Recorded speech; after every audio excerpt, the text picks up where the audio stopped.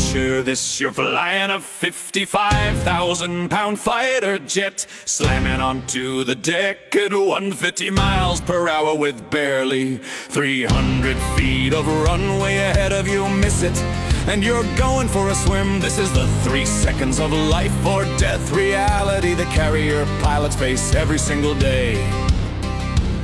In that heart-stopping moment, what saved your life isn't the brakes, it's an unassuming steel cable stretched across the deck. They call it the carrier's lifeline, but make no mistake, it's also the most brutal braking system ever designed to stop a screaming steel beast in its tracks. That cable has to absorb tens of tons of force in an instant.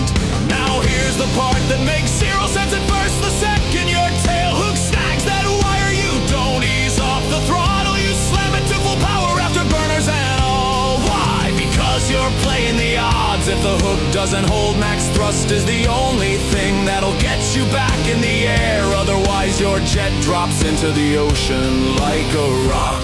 This insane tug-of-war keeps the cable constantly on the edge of snapping. If metal fatigue wins and it breaks, that steel whip tears across the deck with enough force to shear off landing gear or slice through the legs of any deck crew in its path. So forget any graceful image you have of carrier landings. Ask any seasoned pilot and they'll tell you every successful trap is basically a controlled crash. That cable isn't just catching an aircraft, it's holding together the entire fleet's fighting capability.